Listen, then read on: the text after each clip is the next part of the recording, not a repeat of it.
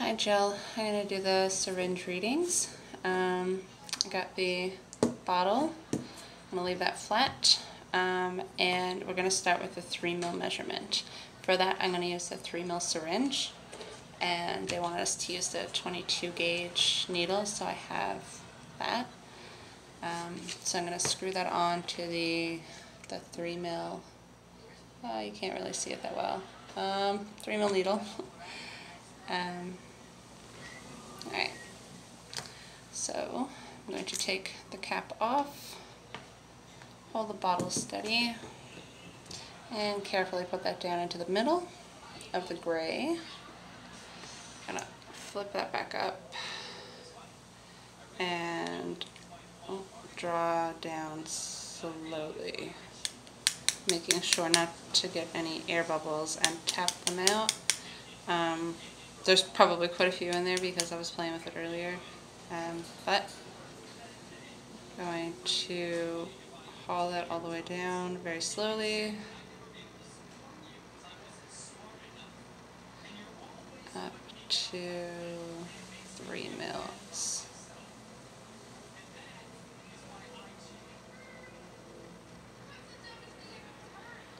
Alright. Oh. Get up there, bubble. Oh, it's going. Alright, and drop it down a little bit to top it up. Alright. Flip that back around, pull out, and we have the one-handed cat method. Just try and see that you can see that there. Alright, now that's the 3 mils. For the 1.3, I'm going to use the same syringe. So we're going to put the liquid back in there, kind of the same ordeal. But what I'm actually going to do is I'm going to just empty it up to the 1.3.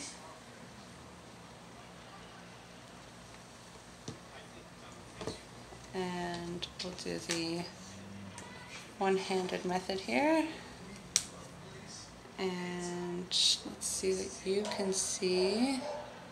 Let's see, 1.3. You can see 1.5 is right here. I know this is like a terrible, terrible camera.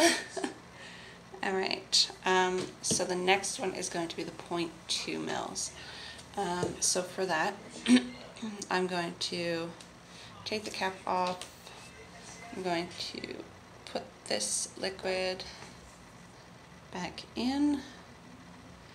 For the 0.2, I mean, we can use this one, but it is recommended to use the smaller one for the smaller doses. So I'm going to use the 1 ml syringe. We're going to screw that on there as well, same as the other one. And same thing, steady bottle, laid flat. Hook the syringe down to the center of the gray, all the way down. Flip up, and we want 0.2. So draw that down slowly, and of course, because I was playing with them, there's all the air bubbles.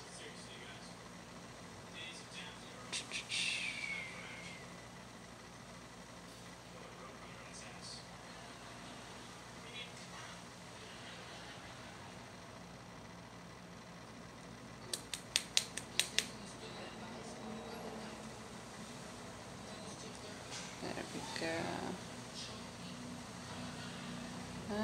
It's a little confusing to tell with this one. I'm guessing it's by the black part, because it still kind of looks like it wants more. I'm not really sure. Oh, there we go. Okay, no, it's just a big old air bubble. Alright, so flip it back over. Carefully draw that out. Oh, draw that back a little bit. One-handed method. and you have the 0.2 mils. So take the cap back off, flat, that down, and we're going to draw it up to the 0.5. And there should be no air bubbles in it because we got them out. 0.5, there we go. Alright, one-handed cap method. And there we have the 0.5 mils on the 1 mil syringe. The next one is 0.6. Okay. Take the cap off. Again with this lie flat. Puncture that down. Flip up. Take the other 0.1 mil.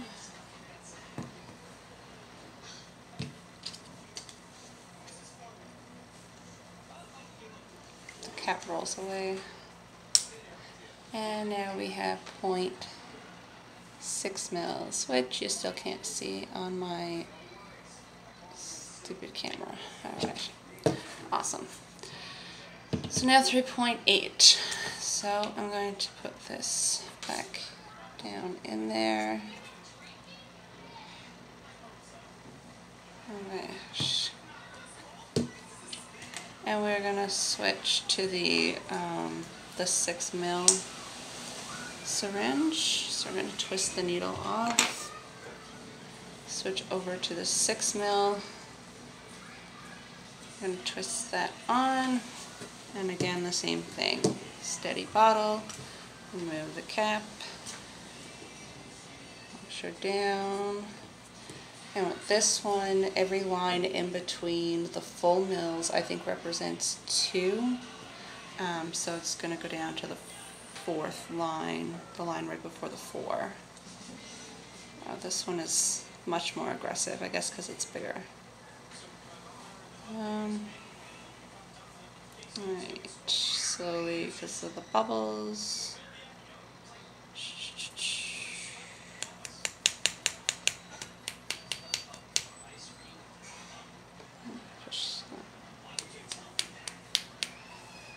In and haul out again.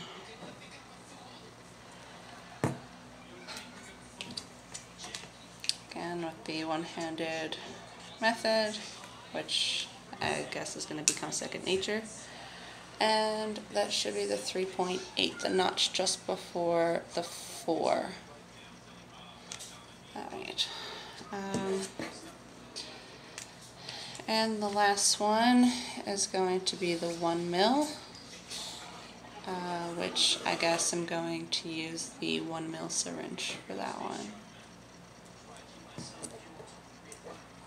So I'm going to take the needle off of this one, twist that off, the 1 mil. I guess I could use the 3 mil, but I'm going to use the 1 mil.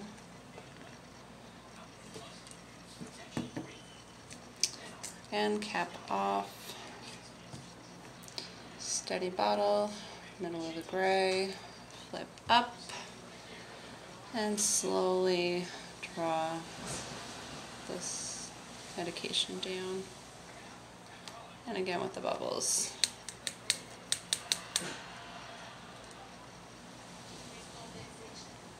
Okay. All the way down to 1 mil.